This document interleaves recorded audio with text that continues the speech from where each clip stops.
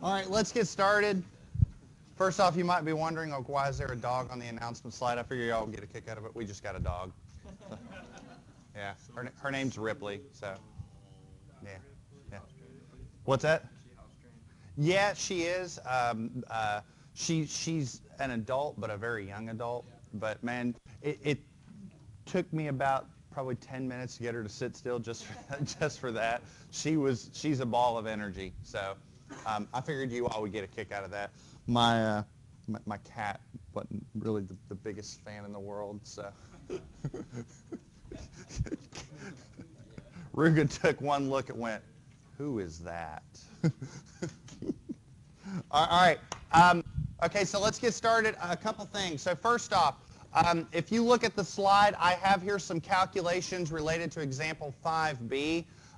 If you recall, at the end of lecture last time, I said, one of the things we didn't have a chance to do was ACI minimum reinforcement. But, I mean, it's really, really simple. I also posted a video on the playlist. It's like 5 minutes long on going through this, but I can probably do it in like 20 seconds right now. So here's the beam that we analyzed in example 5. B is 10, D is 23 inches, and the beam had 3 number 8, so the area of steel is like 2.36 square inches. So you need to check ACI minimum reinforcement requirements just to ensure that you've met the minimum amount of the requirement for the minimum amount of rebar. So the equation that you use to perform that calculation is this right here. This is the equation that you're using. So what I did over here above that is you've got this fraction times the maximum of either 3 square root of FC prime or 200. Well, if you do 3 square root of FC prime, it comes out to about 189.7. So the maximum of this and 200 is 200. So it's just B times D times 200 over Fy. The main thing to keep in mind is that since this is in PSI, this has got to be in PSI. So you don't put 60 KSI, you put 60,000 PSI. So when you do the math, it comes out to about 0.77 square inches. And we've more than met that because this is the minimum amount of steel we need, and we provided 2.36. So, we're perfectly good to go there. Any questions on that? Okay, there's a video. It's like 5 minutes that goes into it in a little more detail, but again, not really much more because that's basically it. That's it in a nutshell. Let's remember that you all have a homework due Wednesday. It's kind of a beefier assignment. Before we get into stuff today, does anybody have any questions about that assignment? Have you all started the assignment? Okay. All right. Okay. That's due Wednesday. And your homework 3 has already been posted. It's due Monday. But let me be clear. Homework 3 is really short. Homework 3 is really just 2 problems, and all it is ACI requirements. That's it. And the reason why I do that is this. I used to not give an assignment specifically on ACI requirements, and I would just jump right into design. And everybody seemed to get the design, but having a little, I've learned that having just a little bit of practice on the ACI requirements makes the design aspects so much easier. So this is a really short assignment. It's just 2 problems. It's basically just, here's 2 beams, evaluate ACI requirements. What's the strain? Have you met the strain limits? Have you met minimum steel? So on and so forth. I don't think this assignment will be a particularly long one, but the practice, I think, is incredibly necessary. So sound good? All right, so let's remember, y'all got a homework assignment due Wednesday. All right. Today, seeing how this is reinforced concrete design, I figure it would be a good idea to actually start talking about design. Okay? So what I'm going to do today, it's going to seem a little bit like movie time, but I'm going to lay out how we can actually design a beam. So let me explain, let me make sure everybody's clear on what I mean by that. So up until now, the way I term it, what we've been doing so far is analysis. Like, here's a beam, what's the cracking moment? Here's a beam, what's the maximum flexural capacity? So we've basically been given the fundamental information associated with the beam, and then taking that information, our next step is to then do the analysis, assess its capacity. But now what I want to do is I would say, okay, now this is design. What if you don't have any information? What if your goal is to design the beam, to determine how much reinforcement goes there, to determine the width, the depth, so on and so forth? Okay, so we need to approach that. We need a way of going about that. Okay, so what I'm going to do is I'm going to engage into a little bit of a discussion about the economy of concrete beams, because obviously that's one of our main goals. We want to design structures that are economical. I mean, I promise you, if you have a beam scenario and you decide to size a beam that's 200 inches deep and 40 inches wide and has 18 number 14 rebar in it, it'll probably work. I promise you. That's a really big beam, though. That's not very economical. So we need a design process that not only will achieve a design that's safe, but one that's economical as well. So I want to get into the economy. And in order to discuss economy, I'm going to start talking about two terms. I'm going to mention our resistance factor, our phi value, later. But what I really want to begin is I want to introduce a new concept to you. I want to introduce to you the concept of what's called a reinforcement ratio. Now, in simple terms, a reinforcement ratio is nothing more than the area of steel divided by the area of concrete, or in this case, B times D, the effective area of concrete. And all it really is saying, you know, if I got a beam and my reinforcement ratio, let's say, is 0.02, then 2% of that beam is steel. Okay, that's all a reinforcement ratio is. It's just a ratio of how much steel you got versus how much concrete you've got. And analytically and from a design perspective, it affords us a lot of opportunities, because if we've got the dimensions of a beam and we know our reinforcement ratio, it can then tell us how much reinforcement we need. So it kind of reduces the number of variables we have a little bit. So I want to take this reinforcement ratio, and I'm going to do a little bit of algebra with it. So you can follow along with the algebra if you'd like. I mean, all the slides are online, so there's no real need to like jot everything down in these derivations. I just want you to sort of follow along with my logic here. So let's start off with everything up here. Okay. Now you all have seen these calculations before, right? Like the first equation, 0.85 FC prime AB equals ASFY. Therefore, we can solve for A, right? This is what we did for a reinforced concrete beam, determining its maximum flexural capacity. The first step was to determine the depth of the stress block A. And we determined that depth because that depth is the magical number that maintains equilibrium, C equals T. So that's what that is, okay? So now what I'm going to do is I'm going to substitute this reinforcement ratio. So I'm defining this reinforcement ratio as the area of steel divided by BD. So essentially, you can kind of think of it as the area of steel divided by the area of the concrete. So if I rearrange that, the area of steel is just rho BD. Sound good? Okay.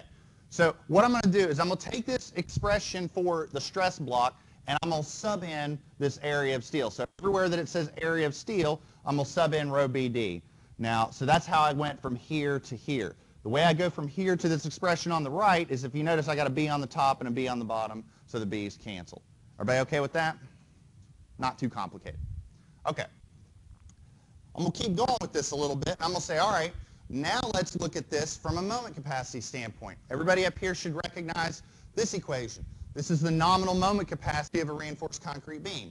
ASFY times D minus A over 2. Well, let's do the same substitutions, okay? All right, I've got the area of steel, rho BD, and now I've got this new definition for A that I just came up with right here. So A equals rho DFY over 0.85 FC prime. Okay, so if I plug and chug and I do a little bit of grunt work, okay, I achieve this expression that you see here in the box. Okay, everybody okay with that?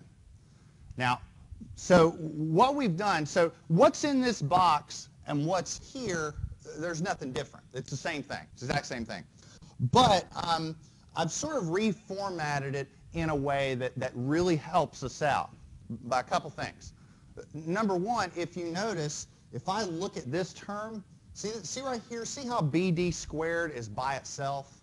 There's BD squared times a quantity, but it's sort of by itself. See, one of the advantages of this is an expression for moment capacity, but everything associated with the dimensions of the beam are something I can isolate. So for instance, if I took this equation and I divided by all of, say, this, if I divided by all of that, then I would have BD squared equals a pile of junk, okay? And that's kind of beneficial, because if in design mode, that can give us a tool for, well, how exactly do we design a beam? How do we design a beam? I have the dimensions of that beam equal something, so that gives us a tool for design purposes. It also helps us from an economy standpoint, because if you look at this equation, really once you've got the dimensions of the beam, you're looking at moment capacity as a function of material properties, which can easily be assumed at the beginning of design, and your reinforcement ratio. So you can really make some very clear decisions about the economy of a beam. So what I've got here is a plot. So I've taken this equation here, and I basically just plotted it in Excel. And what I'm varying is the reinforcement ratio, and I'm plotting that against what I get over here. And what I'm getting over here is sort of like a normalized expression of how strong a beam is. Now, what this curve is showing shouldn't really be that surprising, because look what's happening. As the reinforcement ratio increases, as we go right on the curve, this expression increases, which is sort of like a, what does that mean? As I throw more rebar into the beam gets stronger. Of course, right? I mean, I throw more reinforcement into the beam, it's going to get stronger. I mean, the term "duh" sort of pops into my head. But let's take this and go one step further. Okay? I don't really care about nominal moment capacity when I'm looking at design. Mn doesn't, I don't care. I care about phi Mn. I care about Mn that's been adjusted by that strength reduction factor phi. Remember that? That's what's usable.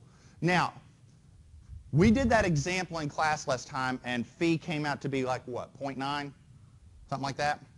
Phi usually comes out to be 0.9 or something like that. This is sort of an interesting curve. All right, I want to take a look at what you've got over here on the left. Remember, phi is not always 0.9. Phi is actually dependent upon what the strain in the steel is, right?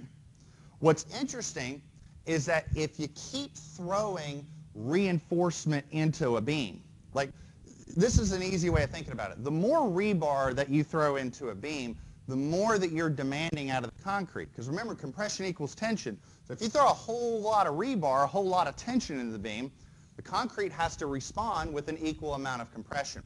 And you start carrying that math down the line, what you find is that the more reinforcement you throw into the beam, the less strain you get in the steel. The less strain you get in the steel, what happens is your phi value starts to drop. So it's kind of interesting, like a lot of, if you're in a design scenario, you're thinking, oh, well, I'll just throw more reinforcement into it. That might not actually help you, okay? Because you might get a whole lot more nominal moment capacity, but you won't get as much effective capacity for design, because the more steel you throw in, the resulting strain in that steel drops, your phi value drops, and you might literally just be wasting rebar. I mean, think about from a reinforcement ratio of about 0.018 to about 0.028. You're just sitting there throwing steel into the beam, and you're not really getting an increase in capacity, because the more steel you throw in, you're not getting as much strain out of that steel. So it's something I want you to think about. I want you to sort of be engineers about it. Yeah, your gut feeling, the R complex center in your brain says throw more steel in there because it'll be safer. Not really useful, though. Okay, make sense? That's just something I wanted you to think about.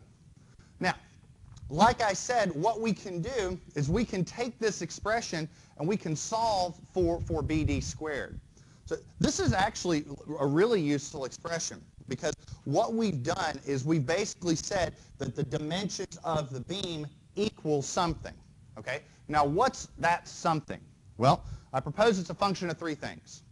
Number one, it's a function of material parameters like FC prime and Fy, which are really easy to assume at the very beginning of a problem. If you're using 4 KSI concrete, 60 KSI steel, pretty straightforward. That's gonna, in the real world, that might be a function of material availability or the constraints of your design. So that's pretty easy to assume right at the beginning.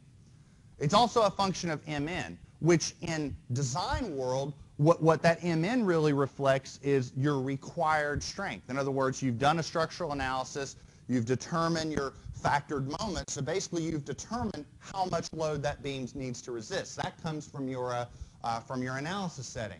So really the only value that you need for design is a value for rho, this reinforcement ratio, which rho, again, is really useful because it can highlight the economy of a section, and it's a really useful tool for design. Now, I'm going to show you a couple different ways that we can use rho to perform a design. First thing that we can do is we can choose a row in order to achieve a certain strain in the steel. I'm going to talk about that later. But one of the other things we can do right off the bat is we can just literally guess or assume a row value for design purposes. This came out of a previous edition of the ACI specs, and it was meant to be a reinforcement ratio limit on deflection. But honestly, it's not in place anymore in the spec. There's nothing in the spec that says we have to use rho as 0.18 FC prime over Fy for anything, but it actually is pretty useful from a design standpoint. And when we go through our step-by-step design procedure here in a second, you're going to see that 0.18 FC prime over Fy tends to get used quite a bit. If you go to your textbook and you look at some of the problems in Chapter 4, you'll see how some of the problems in Chapter 4 say, design a beam for such and such and such and such, use rho equals 0.18 FC prime over Fy for your design.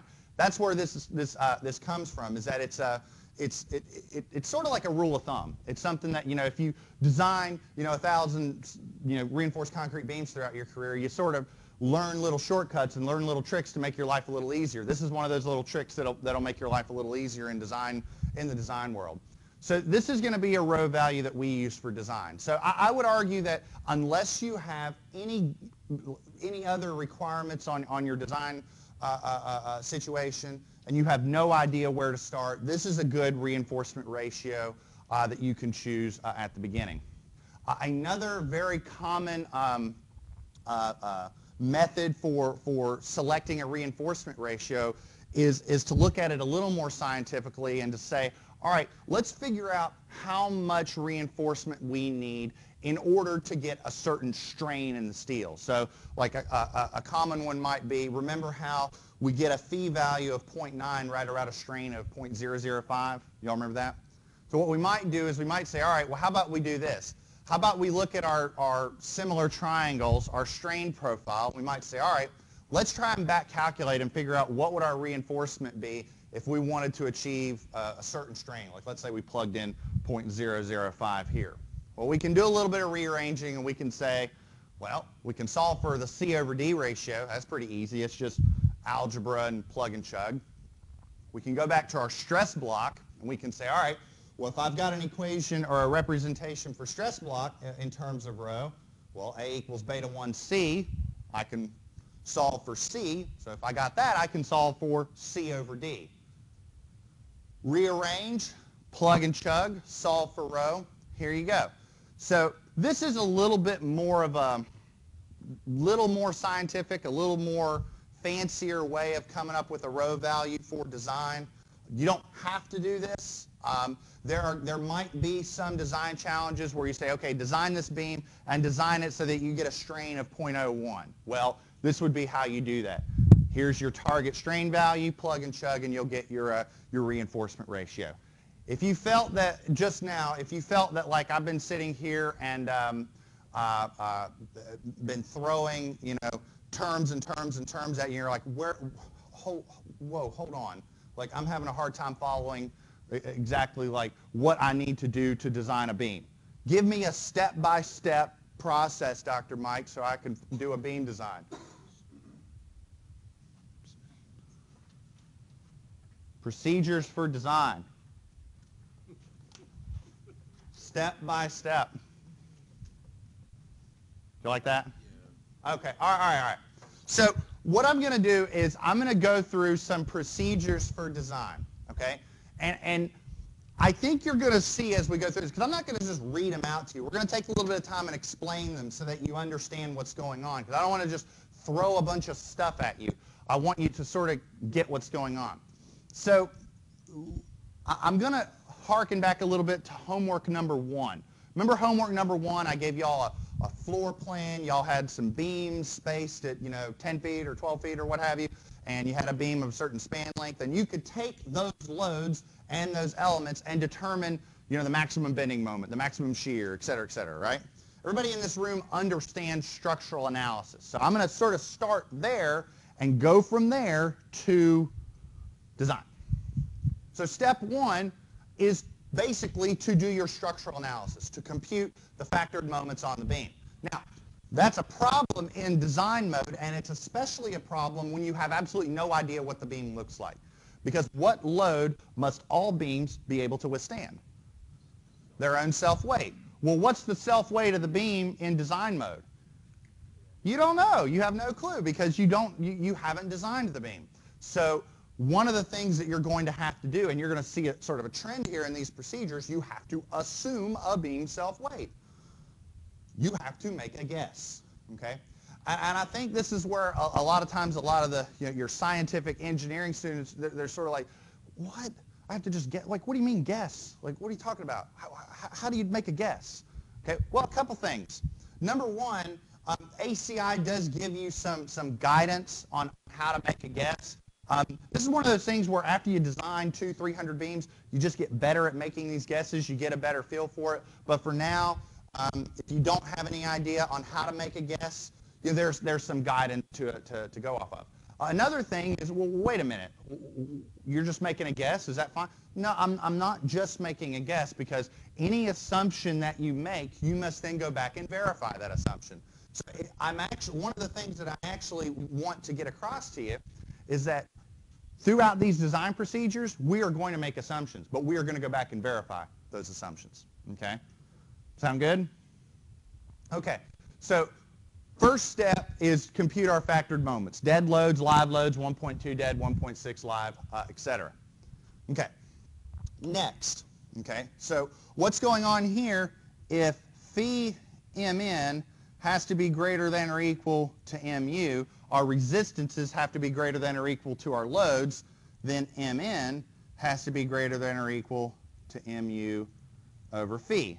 So our step 2 is we can determine what our required mn is by taking mu and dividing it by phi. The problem is, technically we don't know what phi is because that would be a guess. Remember, phi depends on the strain in the steel.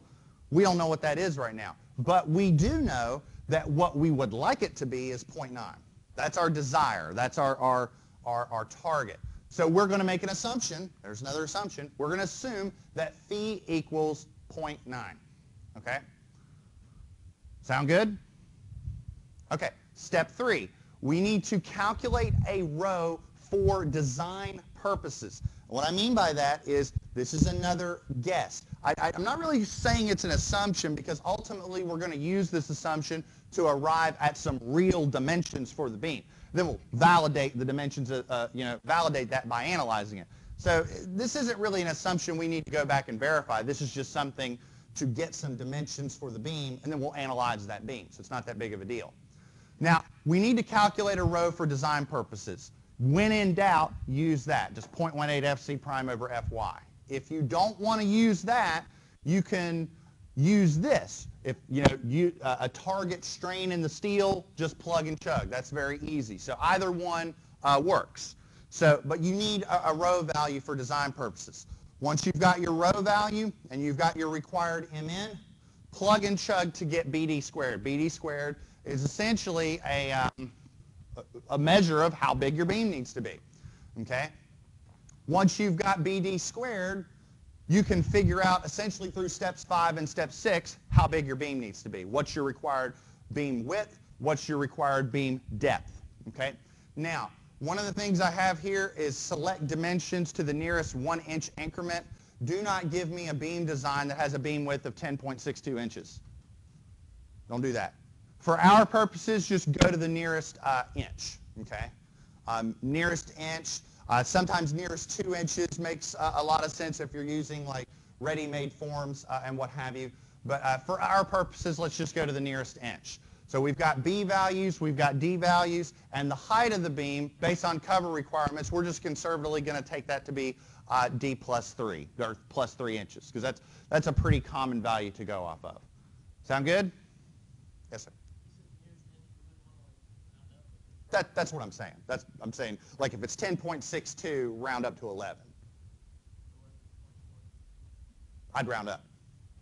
Yeah, round up. So that's a fair point. Round up. Let me also say this.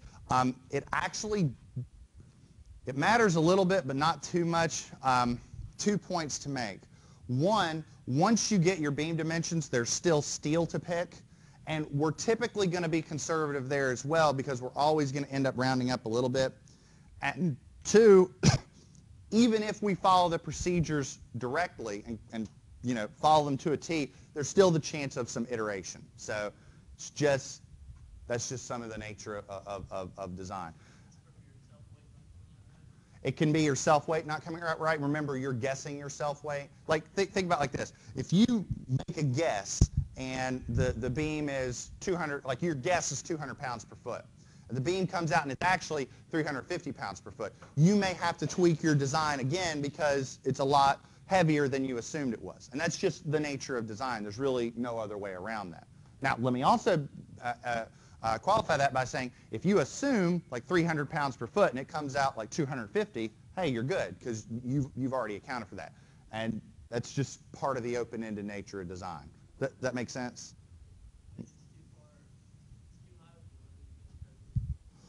Well, let me do this. Let me say this. We're gonna do an example, okay? And when we get into that example, there's a number of things we can tweak, and it's more about trying to figure out what you tweak, what will affect the design capacity the most. And we kind of need to go through an example to kind of see that. So that'll make sense here in a little bit. Like, to give you a taste. One of the things that actually really doesn't affect the flexural capacity of a reinforced concrete beam that much is FC prime. It affects it a lot less than you think it would. Like if you double your FC prime versus, say, doubling your area of your steel, phenomenally different results. But we kind of need to go through the math first to kind of see it. So these are good questions, though. Sound good? All right. Now, once you've got your beam dimensions and your rho value, take rho BD take your rho BD in order to determine an area of steel. Now you can actually, now that you have beam dimensions, be a little more scientific on step 7, but honestly the math gets a little funkier and I sort of just say, let's just keep it simple right now. And again, you just need to get something to work with. Next thing, once you've got your required area of steel, you need to choose a reinforcement pattern that meets beam width requirements. We'll talk about that here in a second. Then you've got a design. Your last and final step, check your assumptions. So go back and validate those assumptions that you made. And don't worry, if it seems like I've thrown a lot at you, we're going to do a very comprehensive example. We'll go step by step, and I think you're going to see this really ain't so bad. All right. Sound good so far? Now, how many of you have your beam design aid that has those areas of rebar with you? Break that out. Let me pull this up. I'll pull it up here on the screen. Yes.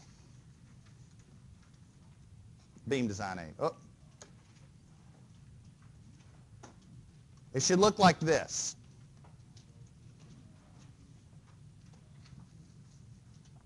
You're going to need that. In fact, you probably want it out today. Now, let me show you what's going on here. So the first thing that's going on here is there's two tables. The table on the top is pretty simple to understand. Like, for instance, I have a bar size designation. So let's take a look at a number 3. The area of a single number 3 bar is 0.011 square inches. So how much is 2 number 3s? 3 number 3s, 4 number 3s, pretty simple, right? Okay, so that's basically what this chart is. Now, on some of the rounding, like for instance, if you look at number 6s, you got 0.44, 0.88, like you'd expect like 1.32. So why are you getting 1.33? It's because there's pi in there. It's an irrational number. There's some rounding. This is taking care of the rounding. If you just take this value and multiply it by 3 versus actually accounting for the decimals, you get different values. And that's actually caused some consternation among some homework assignments in the past, is that, you know, depending upon how you round your rebar, you can actually get different answers. So what I decided to do is I just decided to create this. So if everybody uses this, everybody would get the same answers. That's kind of the reason why I created this. You'll also, if needed, have this on an exam. So that's not a big deal. The one that's super easy to follow are the number 9s, because the area of a single number 9 is 1 square inch. So just 1, 2, 3, 4, 5, 6, 7, 8, blah, blah, blah, so on and so forth. All right, sound good? Okay, the next thing that you need to assess is this table here at the bottom. Okay, now it says minimum web width for multiple bars. So let me kind of explain what's going on in this table so that you understand. Okay, let's say that you have a beam that is 10 inches wide. Okay, and you decide that based on the economics, the most economical solution is 20 number 3 bars. My question is, do you think you can feasibly space 20 bars in a beam that's only 10 inches wide? No, right? In other words, if you have a beam and you've decided to pick 4 number 7s or 3 number 8s or what have you, you have requirements on A, not only how to space those beams or space those bars between one another, but you also have requirements on something, bless you, you also have requirements on something called cover, okay? How many of y'all remember talking about cover in 321? Okay. If you don't remember cover, here's what cover is. Cover is defined as the space between the edge of a piece of rebar, between the edge of the bar and the edge of the concrete. In other words, if I'm looking at, let's say this is a beam, okay, and I have a piece of rebar going through that beam, cover would be that distance right here, okay? And cover requirements are going to be different dependent upon your application. Like, for instance, if you're designing a bridge, let's pop quiz everybody. If you're designing a bridge, okay, in, let's say, West Virginia versus, let's say, I don't know, southern, like Louisiana or Alabama or Mississippi, somewhere like that, okay? If you're looking at the bridge deck, why do you think cover requirements in West Virginia would be more stringent than cover requirements in a place like Alabama or Mississippi or Louisiana or somewhere like that? The bridge deck, the driving surface.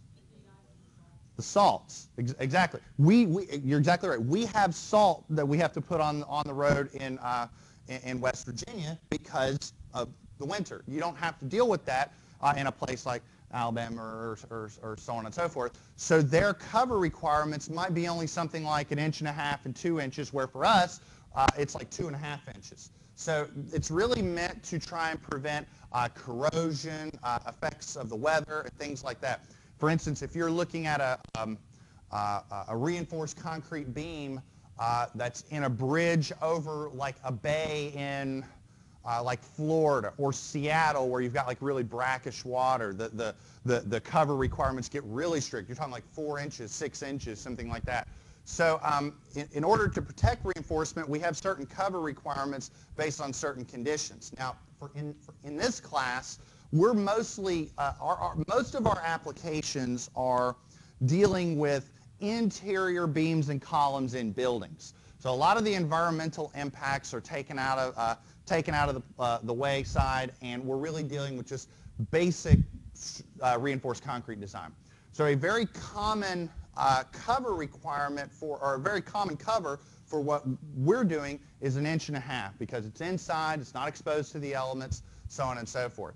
So for instance, if I have a beam, let's say I have a beam that has, in this image, I have 3 number 10 bars. Well, in order to place 3 number 10 bars inside a reinforced concrete beam, think about what I've got going on. I got 1.5 inches of cover on each side. I got to get past the stirrup, which is that's what you're seeing here, this sort of U-shaped stirrup. It ties all the rebar together, and it's the primary element that we use in resisting shear. We'll talk about stirrups later. But so we got the 1.5 inches of cover, we've got the stirrups, we've got the bends on the stirrups, we've got the bars themselves, and then we have the space in between the bars. They can't be right next to each other. You have to have some concrete in between.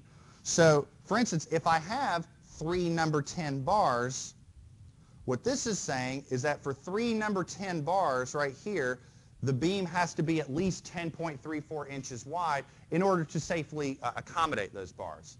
So what we'll do is we'll use the upper table to pick some patterns of reinforcement. Then we'll look at the bottom table and see if those patterns make sense. You see what I mean?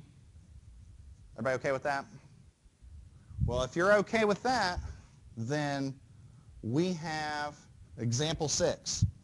This is a start to finish comprehensive design example. We are going to take that. We're going to take those system parameters.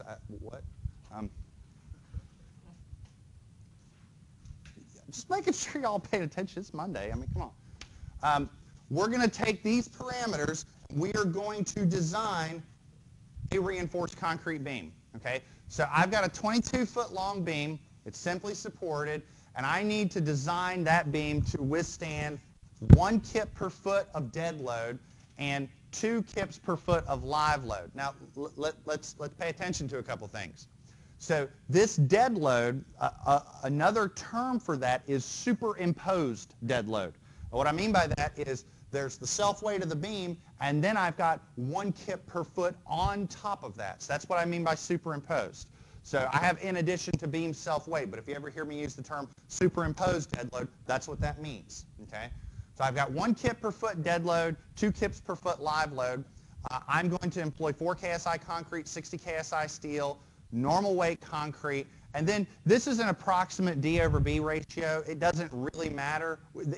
Our design would change very slightly at the end if we didn't set that right at the beginning, but just need to have something so that we're all sort of going about this in the same fashion. Sound good? Any questions? Let's get to it. Okay.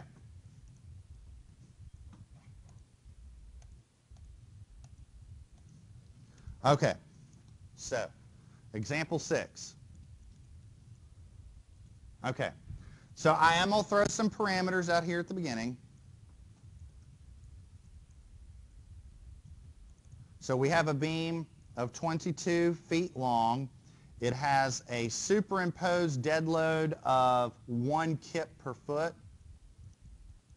and a live load of 2 kips per foot. Now, one thing about that live load, it's already been reduced. So you don't have to worry about live load reduction.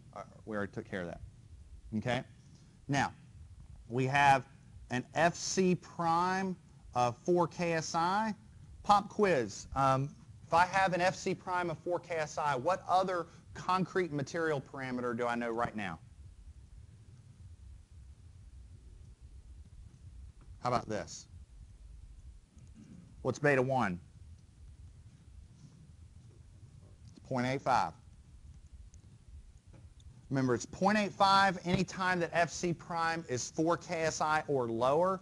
Anything higher than that, it's that straight line fit going down. So just make sure everybody's on top of that. We have our FY of 60 KSI, and we have a unit weight of our concrete of 150 pounds per cubic foot, or 0.15 kips per cubic foot. Just so everybody's on page with the units and whatnot. So far, so good? Okay. So, step 1. Okay, so we'll take our time with this. So step 1. Step 1 is to compute factored moments.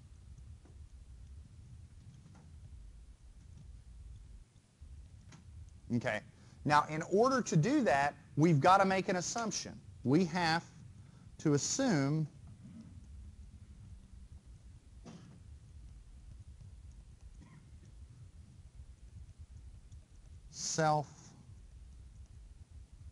beam self-weight.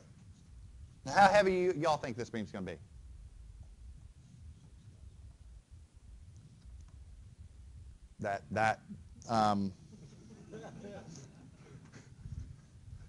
Heads, let's go to the table. Now, that's fine. That's totally fine. That's why this stuff is here. Okay? So, let's go to this slide. Okay? So, let me explain what this table is. This table is actually a minimum thickness or a minimum height requirement, honestly, for deflection purposes. We will probably be underestimating beam self-weight when we use this table, but we won't be way out there. We'll be sort of close. So this is a really good good place to make an assumption. So let's take a look at this. First off, let's look at the columns. Is this a cantilever beam? Is it a one-end continuous? What is this? Simply supported. Is it a slab or a beam? Beam. So the minimum thickness or minimum height is L over 16. Okay? What's that? Well, hold on. You're right, but we got to be careful on something. Okay? So we're going to use H min is L over 16, which you are right, is 22 over 16, but it's 22 what over 16? Say it again. 22 feet over 16. So the number is going to be in feet, but beam dimensions, we typically refer to those in inches. So I'm going to multiply that by 12 inches per foot. So what does that come out to be? There, yeah, so this right here, okay, this, I'm making a point right here. Write out the units. Literally put the word I and the letter N, you know, or letter I, letter N. You know, so 16.5 inches. Now I'm lazy, I'm going to put the inch sign. But make sure that you're writing out your units. This is, I'm telling you, this right here, this is where mistakes are made. Okay? Now that is a height for a width.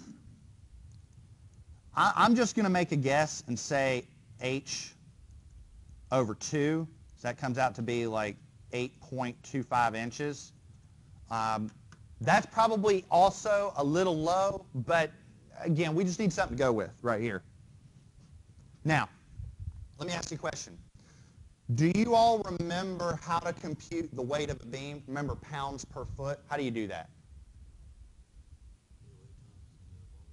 Well, unit weight times the volume will give you the total weight of the beam. So you're dividing by the length. So let's carry that out. How would I do this? The unit weight times the... No. Hold on. Times the area. Okay. Hold on. I'm gonna bring it back a little bit. We're going way back here. I know it's been a while. Remember this? Remember if you have a beam, whoop, pen got caught. Remember if you have a beam that's, you know, BH in cross section is L long, that if you want to determine the unit weight, you just take the unit weight times the area, because the unit weight times the volume will give you the whole weight, but I want the weight per foot. Y'all remember that?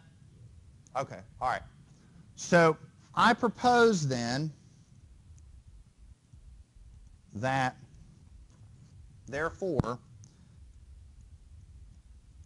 the self-weight of the beam, and I call that W sub naught, W sub O, because I think that's the original weight. And I like to differentiate that from W sub D because that's the superimposed dead load.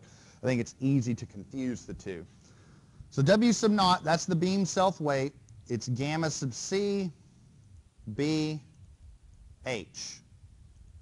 Now remember, this is all assumed. So this is a guess. We're going to have to check this later. So I have 0.15 kip, oh come on, my pen's getting away from me, kip per cubic feet times 16.5 inches, 8.25 inches. Well, I got that backwards, but it doesn't really matter because 2 times 3 equals 3 times 2. What's the problem with that? Now, you said multiply by 144. Do you multiply by 144? You divide, because these are inches, all right? I need feet. See, this is why we do this stuff. We walk it through. So, now tell me what the beam self-weight is.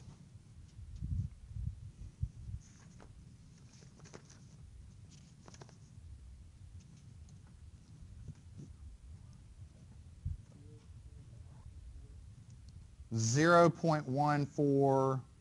Do I have a second on that? What are the units? Kips per foot. All right? Excuse me. Now, I've got this. I got dead load and live load. What do I take with dead loads and live loads? Like, what do I do with them? Factor them, exactly, safety factors. So LRFD load factors. So how would I determine the ultimate load, the factored load? If I got dead loads and live loads. Y'all did this on homework 1. There you go.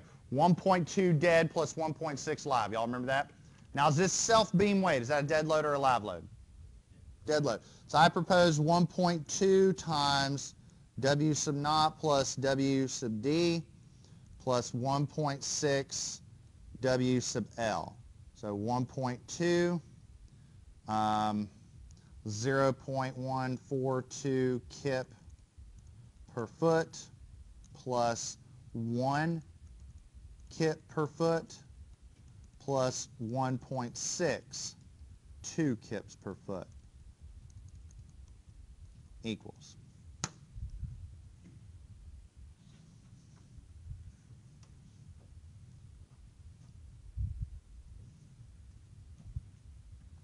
What does that come out to be?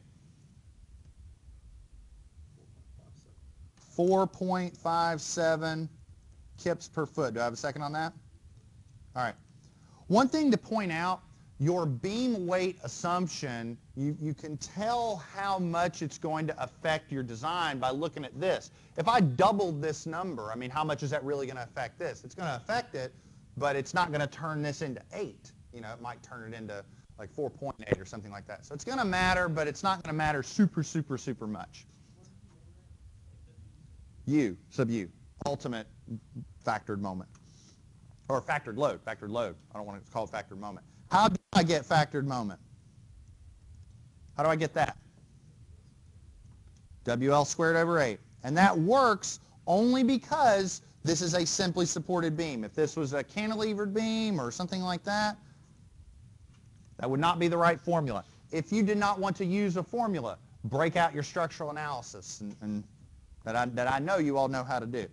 So 4.57 kip per foot times 22 feet squared over 8.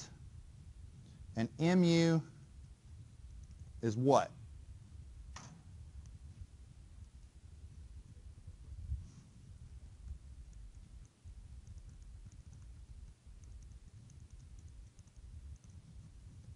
Sound good? Okay. That's step 1. Don't worry. Don't worry. This one is one of the longer steps. And here's what I mean. Watch this. And we'll end with step 2. You'll see what I mean. So what is step 2? You tell me.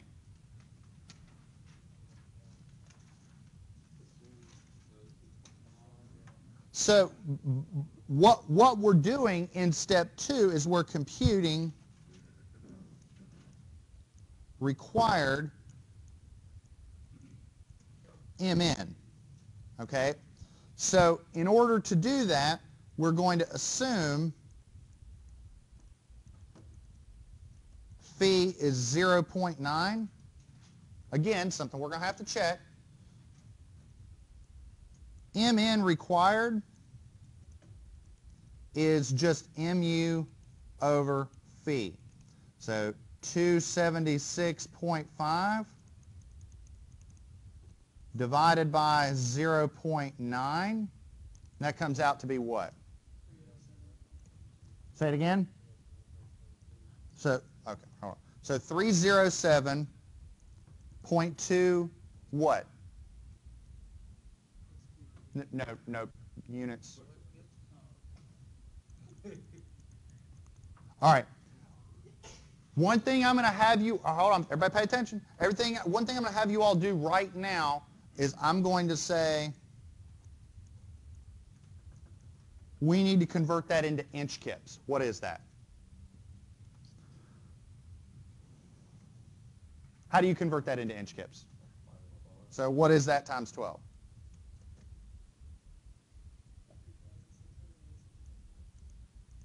.4. I have a second on that?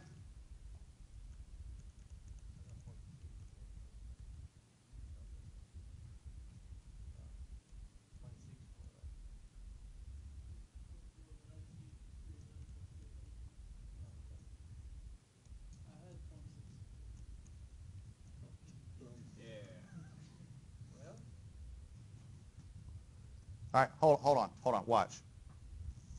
That's step 2. So some of the steps are longer than the others. The reason, hold on, everybody pay attention. The reason why step 1 is so long is because step 1 is essentially do the structural analysis. So there's a lot to do there, and that's reasonable. Some of the other steps you're going to see are going to fly by real quick. Okay, we're going to continue this example next time, and when we get here, we're just going to hit the ground running. So sort of be ready for that. Don't forget, you have a homework due Wednesday. Have that turned in. When class starts, that's all I got. I'll see you all on Wednesday.